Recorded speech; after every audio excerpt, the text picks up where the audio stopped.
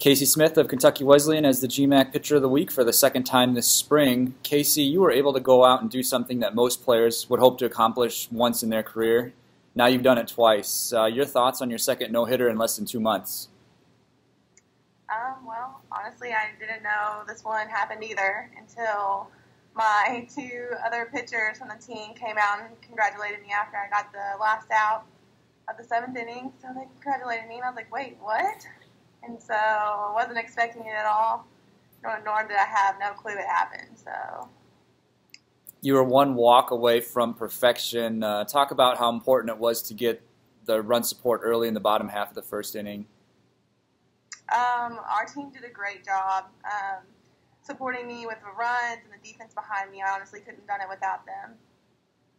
As this game went along, how were you able to keep the Salem International hitters off balance, in your opinion? I just threw it low, worked each corner, off-speed pitch, drop ball was doing pretty good that day, so just worked them up, low, high, in, anywhere and everywhere. 4 teams, including Kentucky Wesleyan, had a perfect 3-0 following the first weekend of conference play. How important was it to take care of business versus Salem International with 3 GMAC wins, knowing the race at the top will hopefully be a close one?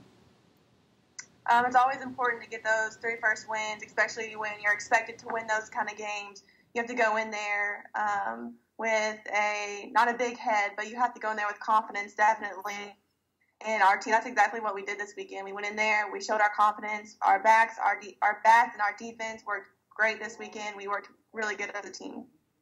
Excellent. Well, again, Casey, thanks for some of your time, and best of luck to you as you continue the spring. Thank you.